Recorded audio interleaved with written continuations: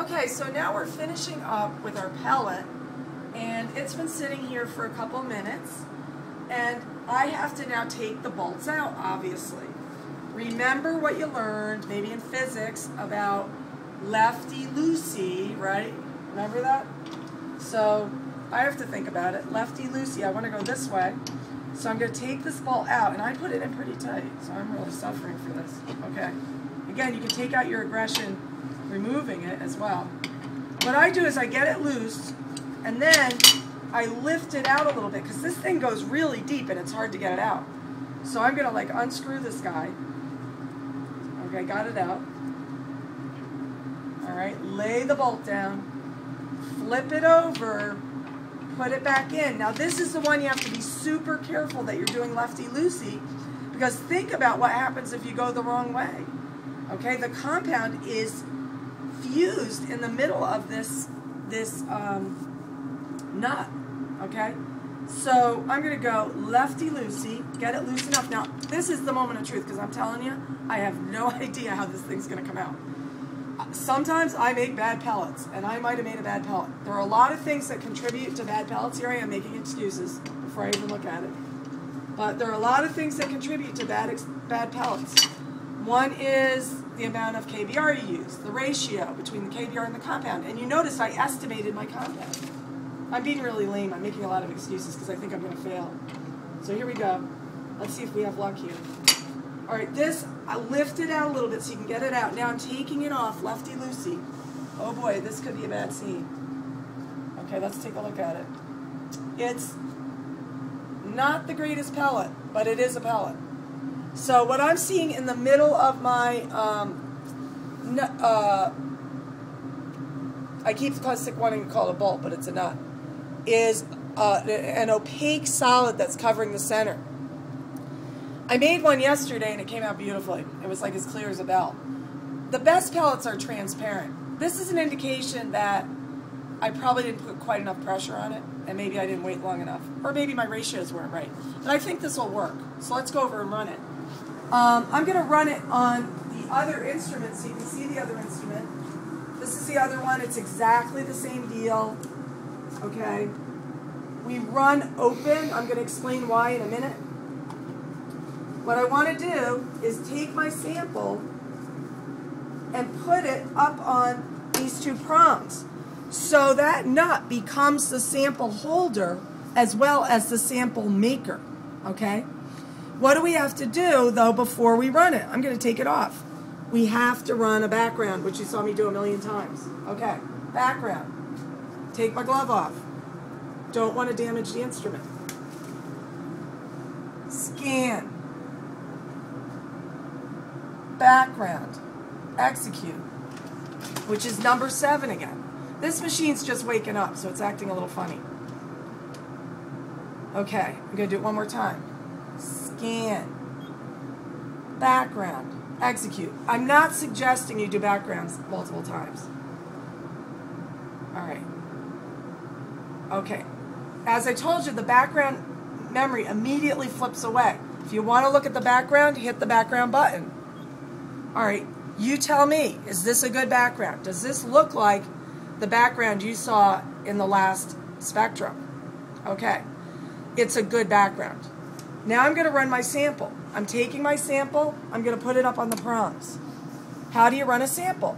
It's exactly the same deal. Scan, X, number 7, execute. It takes 1 to 4 seconds to run an IR. Okay. This is a spectrum. It's a very typical looking spectrum of a sample that probably wasn't pressed enough. You'll have a lot of samples like that. Maybe not, but you might. Okay, what do I want to do? I want it to fill the screen. So as you saw before, I can use this button, the up arrow, to bring it up a little bit. I can use this button with the 2 heads facing out, 2 arrows facing out, to make it bigger. You see how it's actually not a bad spectrum. Okay. This is actually a pretty good spectrum. What you can see here is a big OH peak from the carboxylic acid, I've got a peak from the carbonyl. I've got a peak from the double bond. This compound's called tranexamic acid. I also see some evidence that it's an aromatic. You're going to learn all about the interpretation in class. But I like that spectrum. That isn't too bad. I encourage you to play with these buttons, right?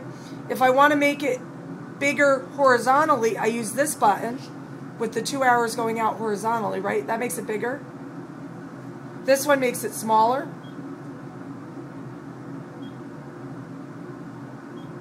Don't do this. Don't use it like this. This is how people usually do it. Right? You can push the button continuously and get it the proper size to fit the screen. I can move it over a little bit that way. Okay? So that's about the way you want it to look when you print it. Okay? How do you print?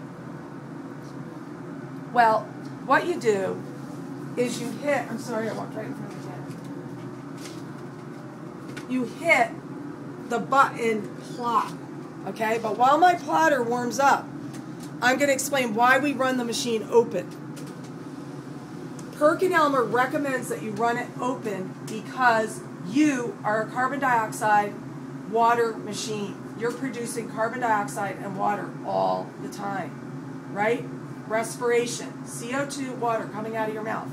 If you were standing in front of the instrument and you were constantly opening and closing the door while you were doing backgrounds and running your spectrum, you would be breathing carbon dioxide and water into this cavity.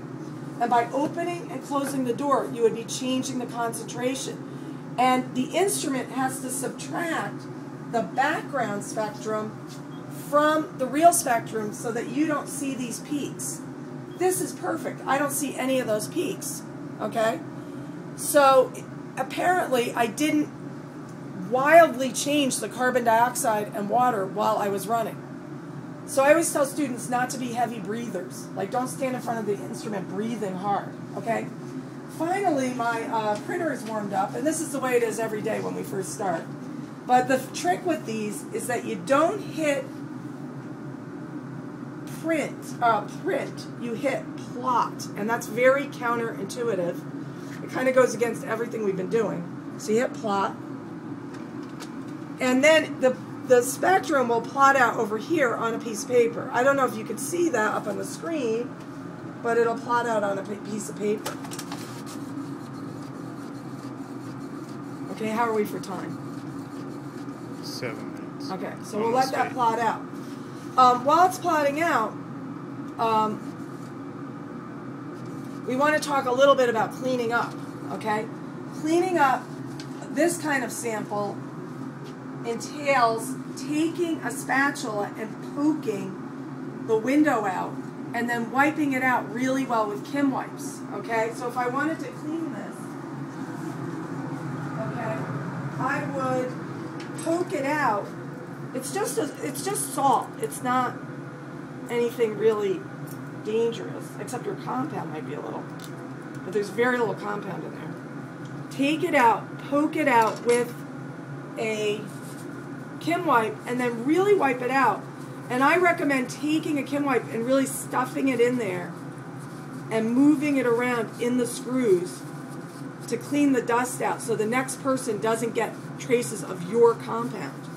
It's also a good idea to wipe the bolts off. Everything should go back into this bell jar. A lot of people leave chemicals out all the time.